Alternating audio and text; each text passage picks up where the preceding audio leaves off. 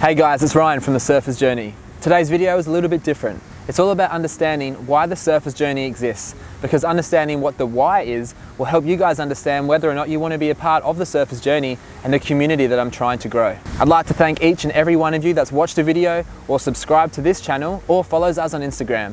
Your support makes a difference. But to each and every one of you, thank you for being a part of The Surfer's Journey, and I want you guys to understand where I want it to go and why.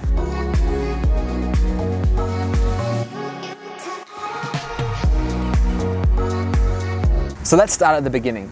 I learned how to surf when I was 13 years old. And from the very moment I entered the water and started surfing, I was hooked and I absolutely loved it. And what I loved the most about it was being out in the ocean, being into an environment that was so different from where we are usually. I loved being out in the sun, in the waves, in the ocean. It was such a healthy experience and one that I became totally addicted to. As the years progressed, I started to compete locally and eventually on a national level, where I competed in the Australian Pro Junior Series and also at the national titles. I really enjoyed this and I was fortunate enough to meet some amazing people and have some great experiences along the way, and I'm very grateful for that.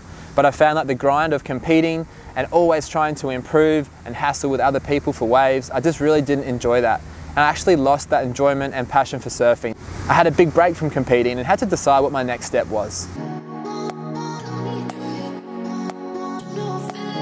Having that break from surfing was the best thing that I could ever do. When I eventually came back to surfing, I just remembered why I started in the first place. It was all about having fun, being out in the waves, relaxing, and having a good time with your friends around you.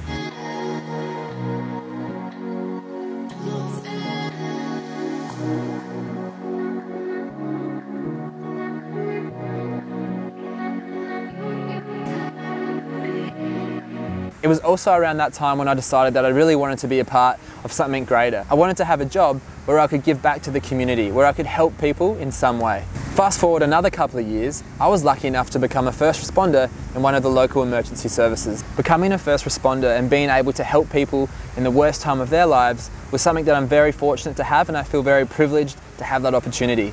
But at that point in time, I wasn't really sure how surfing and that would actually come together. It would take a few more years before I'd actually realise the power of surfing and how it could benefit people in those high stress environments. But it's also equally as relevant to the everyday person dealing with everyday stresses. Having served almost 7 years in an emergency service, I've been exposed to lots of traumatic events, whether it's death or serious injuries. And I found for me personally that by surfing, I'm able to manage that stress, and it makes me feel like I can manage that cup.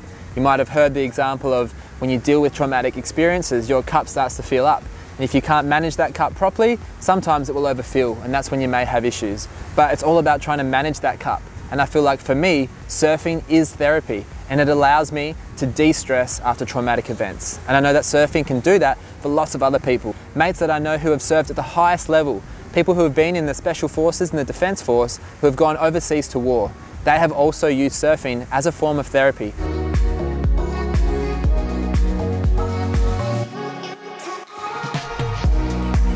Surfing works for them, so I can almost guarantee that it will work for you as well. And that's why The Surfer's Journey exists, to help people through surfing. That's the reason.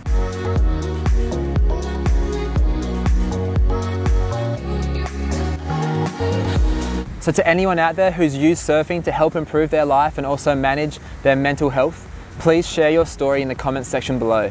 That's what the community is all about. It's not just about me sharing tutorials to help you guys improve your surfing and even learn how to surf, but it's more important that you guys share these stories with each other. That's how we're going to build our community, and that's how we can help more people all over the world.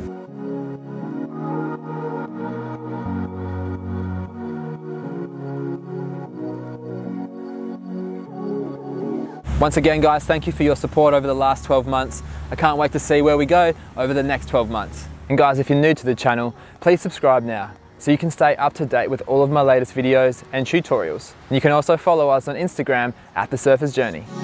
The Surfer's Journey now has a range of apparel available, from beanies to t-shirts to hats and coffee cups. For more information on how you can place your order, email thesurfersjourney@gmail.com. Be sure to visit The Surfer's Journey and check out some of our other videos, surfing tutorials from point of view, from the air and from the beach, and detailed, honest board reviews. You can also follow us on Instagram, where we post hints and tips.